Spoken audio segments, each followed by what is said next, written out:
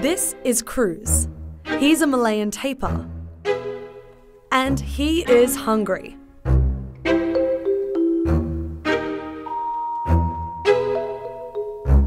Malayan tapirs are the largest of the 4 species of tapir and are the only one native to Asia.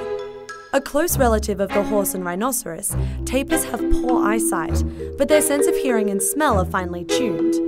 If threatened or frightened, they've been known to demonstrate pretty quick bursts of speed. They are also excellent swimmers and will seek refuge from predators in deep water while using their flexible nose as a snorkel. Although they are vegetarians, they can also defend themselves with a bite from their razor-sharp teeth. Their distinctive black and white coat looks very smart and also serves as an excellent camouflage. Predators will often mistake a tapir for a large rock when they lie down to sleep. Despite these adaptations, tapirs are extremely threatened.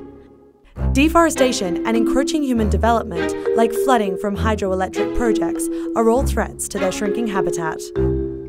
This is the Malayan tapir.